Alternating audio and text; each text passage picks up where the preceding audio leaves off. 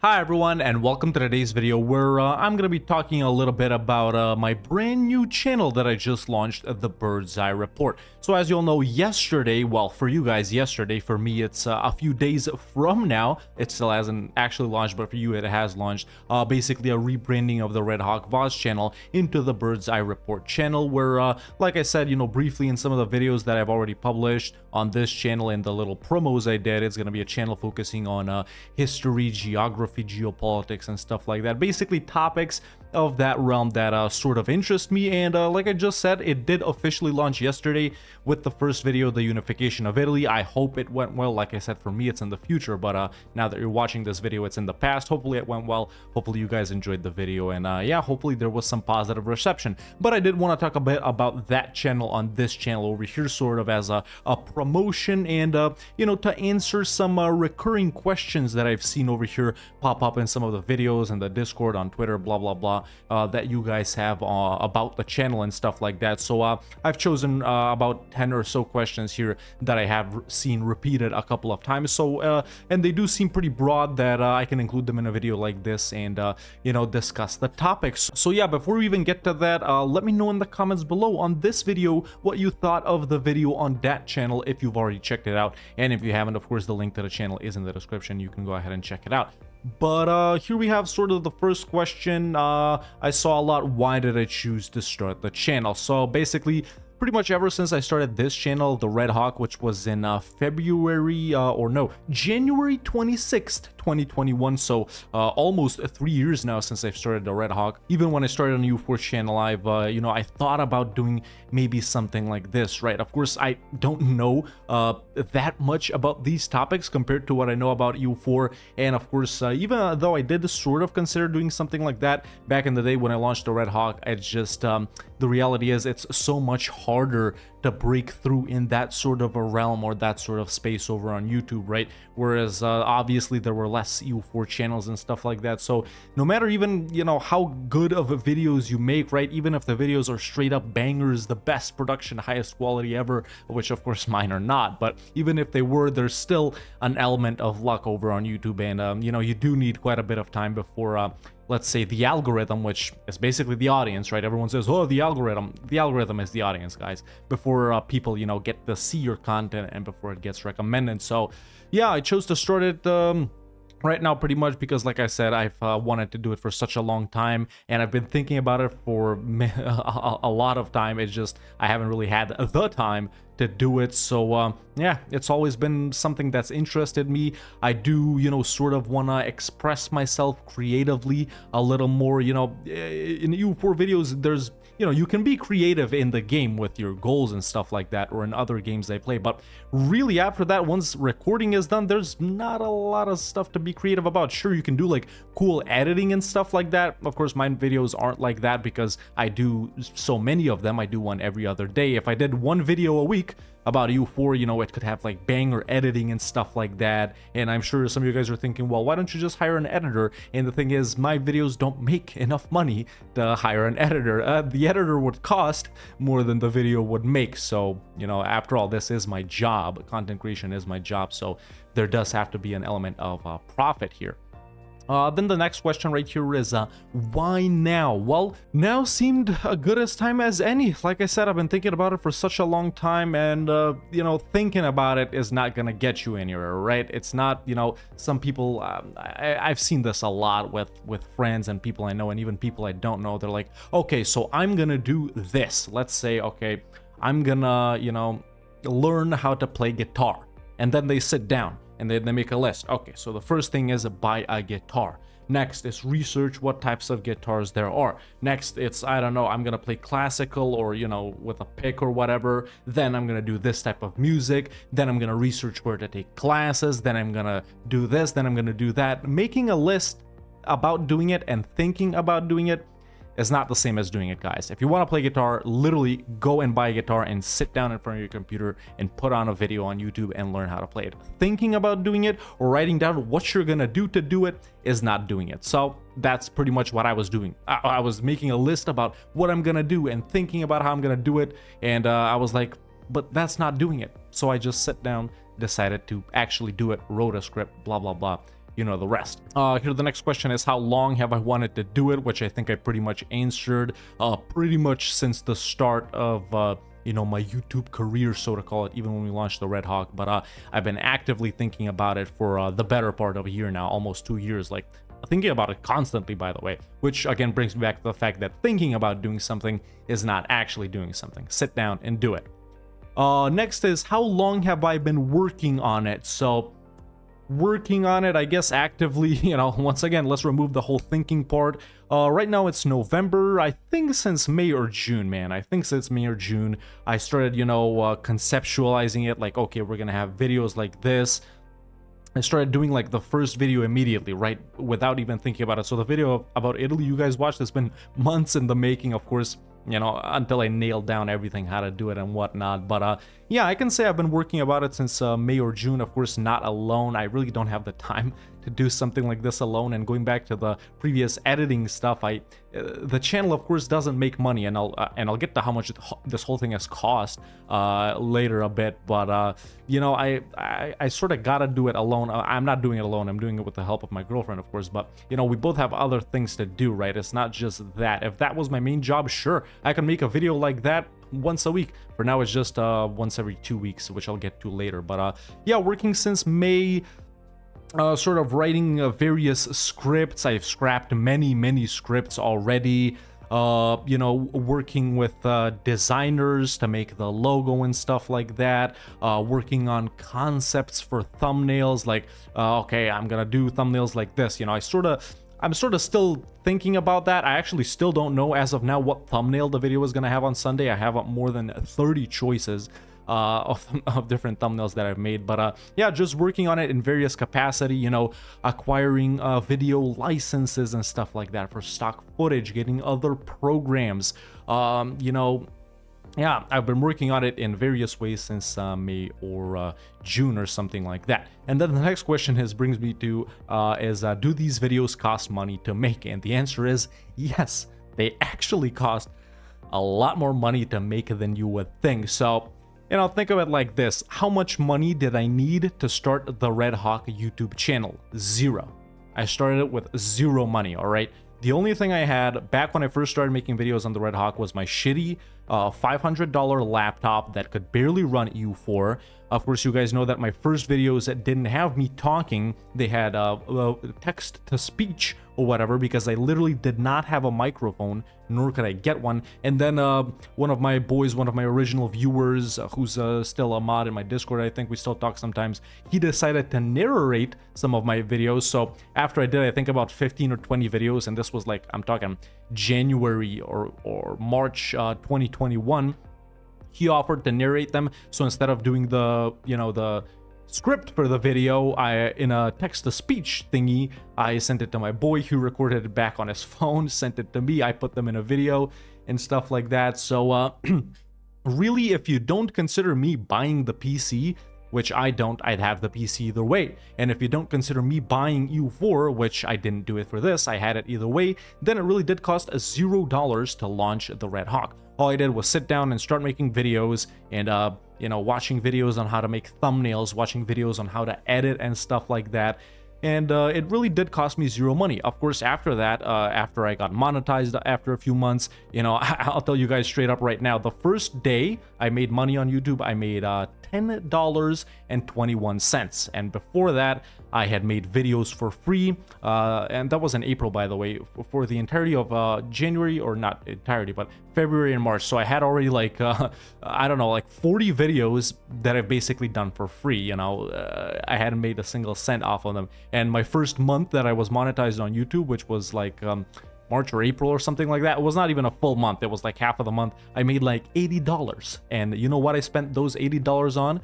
Well, after YouTube took their cut and after I paid taxes, I was left with about 50 or something like that. But I spent $50 to buy a microphone.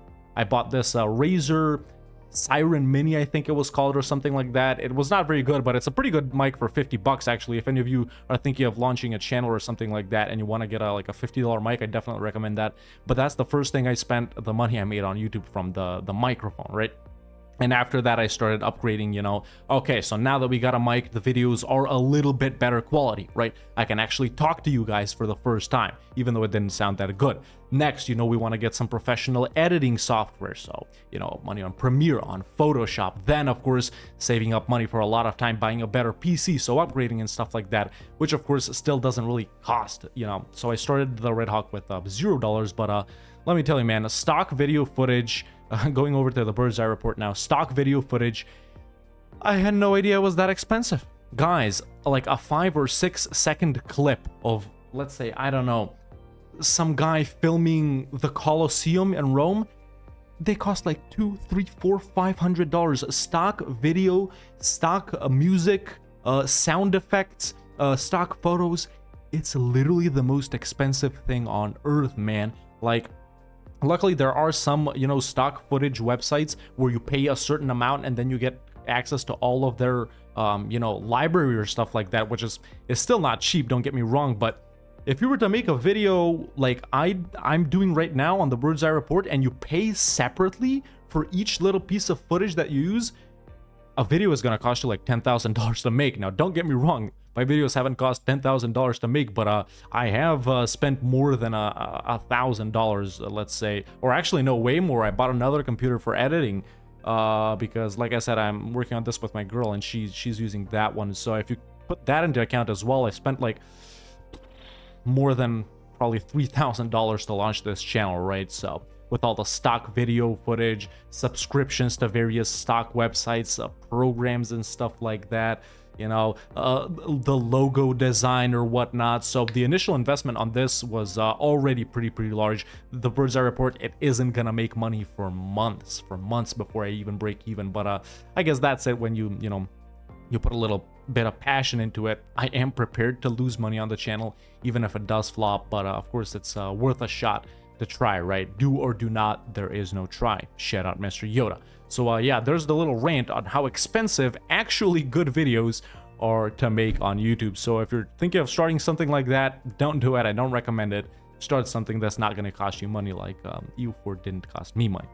The next question is, am I doing it alone? And no, I'm not doing it alone. Like I said, I'm doing it with the help of my girlfriend. Some of you may be thinking, of course, okay, why not hire someone to, I don't know, write the script, hire someone to, I don't know, find the footage, to edit the videos, to do a voiceover and stuff like that. And once again, we're going back to cost here, guys. That stuff costs money, right? And the thing is, I'm really not launching this in a sort of a business fashion, right? You see those things pop up on like Instagram and on YouTube all the time. This is how to make passive income with auto-generated content. No, I don't want to make passive income with auto-generated content. I want to do the videos myself. That's where the passion element comes from.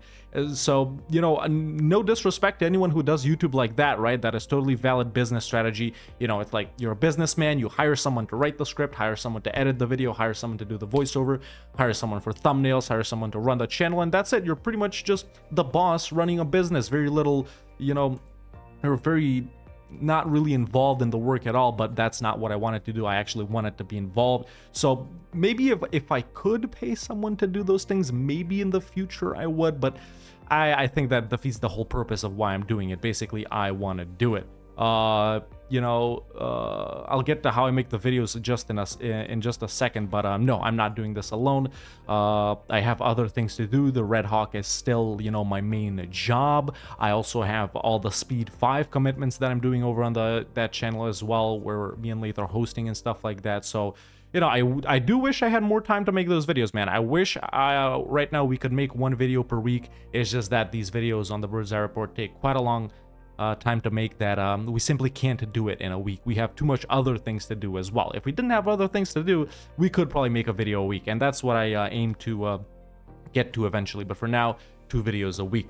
So next is how I make the videos. That's what we're gonna touch on. I think we do have a little bit of time left here. Yeah, so how do I make the videos? Okay, so the first thing I come up here with is a couple of concepts, right? Let's say for the first video, I had, bruh, more than 15 ideas, right? But I decided to settle on something historical, something that you guys could relate to, something that I'm sure a lot of you guys over here on this channel are fans of, something history related, which is the formation of Italy. This is our first video. Like I said, it may be good, maybe it's not, but the other videos are way better, trust me, stick through it. But I'm pretty proud of this one too, even though the other ones are so much better.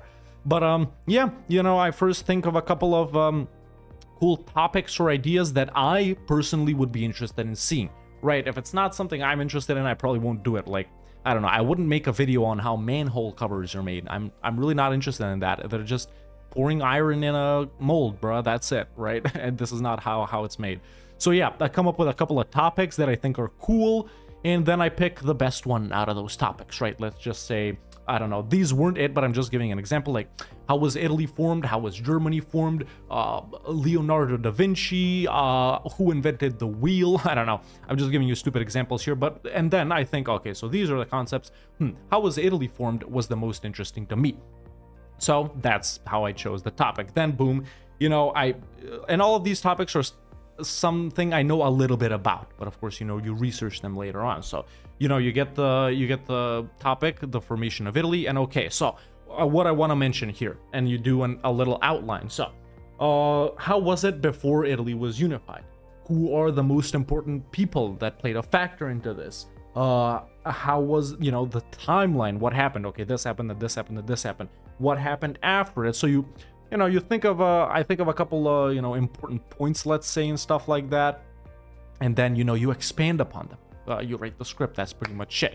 You know, you get some help, blah, blah, blah, do some research, put in all the facts and stuff like that, the most important guys. And sure, the videos are somewhat broad, I would say, but I'll touch on that in a second as well. And then after that, you know, you write the script, you go over it. Let's see, okay, so the script is this long, that will make a video that's this long. Okay, this I have too much of, let's get rid of that. You know, you just added the script. This I want to know a little bit more about, but I'm having a little trouble finding stuff about it, so let's go into some obscure documents, historical documents, to find a little bit more about it. And then, you know, you expand, you shrink it, blah, blah, blah. After that, I look at the camera like this and record the script, or whatever you want to call it. I record the voiceover, and then the video is off to editing. You know, you find various stock footage, images, old-timey paintings, maps, or whatever, you know, the video wants to feature, statistics, I don't know, charts and stuff like that. You insert it all. You add, you know, special effects. Of course, you know, removing the green screen behind me is sort of special effects, right? If I remove that effect, this is what it looks like, right? it's just a green screen, but boom, just like that, and you have footage once again. So that's sort of special effects, I guess. And then you add all those stuff, the music and stuff like that. I don't know. Then you export the video, make a thumbnail, think of the title, and yeah, pretty much the normal video creation process is what I have to say about that. Yeah. So next question is, what kind of videos will we see? I already touched on this a little bit, but you know, there are various channels over on YouTube, guys, that make sort of the content that I want to make over here. I don't know. Let's say, like, I don't know who makes history videos. I'm completely blanking right now, but you know, that 3-minute history thingy, right? The 3-minute history little animation thingies, oversimplified, I guess. I don't know, real life lore, Wendover Productions, Caspian Report, you know, videos similar to those channels, right? Those will be the topic. You know, history videos. The first one is a history video right here, the unification of Italy. Then the one after that we have coming in 2 weeks from now, from the time you're watching this video, is called The Geopolitics of Water, and it's basically how, you know, rivers, lakes, seas, shared water resources between countries, how they affect the relations between those countries, how, you know, throughout history it has played a role shaping various empires and stuff like that. So that's sort of geography and history in the past related, but relating to the present day, it's more geopolitics based. Then after that, we have a video about, you know, which countries could potentially unite in the future or stuff like that, which is more geography and geopolitics related. Like, I don't know, could the two Koreas reunite and be one again? You know, the East African Federation, you know, topics like that. So that's the third video. After that, I have a video coming about Count Dracula, not the fiction guy, the real guy, Vlad Draculaesti the third, Vlad the Impaler. So you know, those are pretty much the topics I have unlocked right about now. These are the videos that you'll see by the end of the year. I think Count Dracula one is supposed to come out on December 31st, so a month and a half from now, but those are just some of the initial videos that we've worked on, and that's the type of videos you can expect to see in the future. Yeah, that's pretty much all I have to say about that. The next question is, what are the videos like, too specific versus too broad? So I tried to find sort of a middle ground right here, but I feel like with the channel name as well, it's the bird's eye report, right? What's a bird's eye view? You know, high up, a broad view of everything around you, right? So if it was very specific, focused on one very singular specific problem or a singular specific topic, a niche within a niche within a niche, then it would probably be called like the bird's eye microscope or something like that, you know? But the videos, the way I've wanted to make them was general enough so that people who don't have any idea about what we're talking about understand them and find them entertaining, and specific enough to where people who already know about the subject would still watch it and be entertained, right? And if you think about it like this, these are the types of videos that I would have wanted in high school or in college, right? Let's say you're doing a history test, and the topic of the test, or a history essay or something, is the unification of Italy, right? And then I want, you know, you to be able to see the video, the unification of Italy, and know 90% of the most important things that you need to know. And that's it. You watch it, you know most of the stuff. You don't know like specific dates or whatever, like on this date, blah blah blah, this happened and that happened, and then those guys went there and did that. No, it's the main stuff, right? It's the bird's eye view of the whole situation, which is how I'm pretty much approaching every video. The bird's eye view, the broad view, not going too much into specifics, entertaining enough for people that know stuff about it, and accessible enough for people that don't know stuff about it. So I hope that clears up my thought process a little bit. Next question right here is, how often will we see videos? And I already touched on this topic a little bit. I think I've already mentioned it, but you know, initially we wanted to have a video every every single week. Every video will release on a Sunday, by the way, so I wanted to have a video every week, but a video takes longer than a week to make. So, you know, just the two of us, like I said, without help from any like script writers or editors or thumbnail makers and stuff like that, we really can't get a video out every week. So I decided, you know, I really don't like the whole unscheduled thing, by the way, right? I don't want to make a video and then when it's done put it out. I always like to stick to a schedule. I've been doing, you know, the Red Hawk for almost 3 years now, and I've done a video every other day except for, you know, when I switch up the schedule, I think last year when we did Wednesdays, Fridays, and Sundays. But I still want to have a schedule. I want people to know when they can expect something. So for now, starting, you know, the 19th, I think yesterday for you guys, there'll be a video every 2 weeks. So after the 19th, there's going to be a video on the 3rd. After that, it's going to be on the 17th. After that, the 31st. After that, January 14th. After that, January 28th.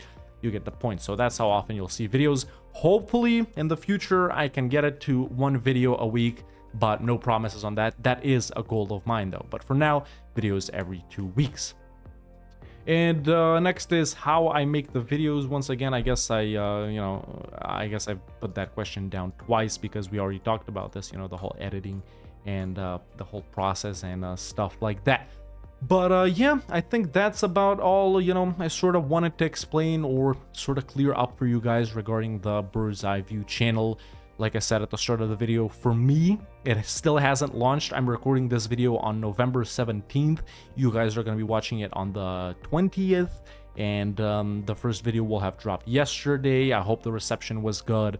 Like I said, I do think this is our worst video. The first video is always the worst video, but stick around because the next videos are going to be so good. They already are. Some of them are finished. I've seen them and they're absolutely amazing. But yeah, if you did check it out over on the Bird's Eye Report channel, and even if you left a comment over there, maybe I haven't seen it yet, so make sure to leave a comment on this video as well. You know, tell me what you thought about the video. How can we possibly improve?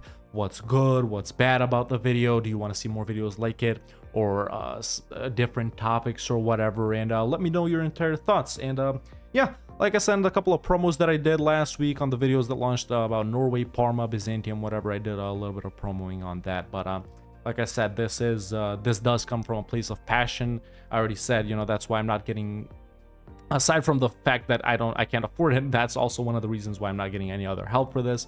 Yeah, a lot of passion put into this, man. I hope it works, but you know, even if it doesn't, oh well, you know, we'll still be here with the Red Hawk. So yeah, I'm gonna give this a little experiment a shot for about a year right here. Upload a couple of videos, see if you guys like it, see if the channel is successful. Like I said, this channel does cost a lot of money. The videos cost a lot of money, so I can't be losing too much over here. I gave myself about a year. I'm prepared to lose money on it, and if it doesn't work, it doesn't work. But if it does, hey, it'll be great. 2 Red Hawk channels for you guys, two places to enjoy my content from, if you do enjoy it at all. If not, if it's not for you, no big deal, right? Stick around to the Red Hawk. There'll still be EU4 videos and other videos like this or other games and stuff like that as well. But yeah, with all that said, I hope it went well. I guess for me, I'll see you on Monday. I guess for you guys already know. And that's all I have to say about the Bird's Eye Report. If you haven't subscribed already, or if you haven't checked it out, make sure to check it out for sure. Link is in the description and in the pinned comment. And yeah, go ahead and watch that first video. If you like it, stick around for more because there will be more. And yeah, that's pretty much it. Bye-bye.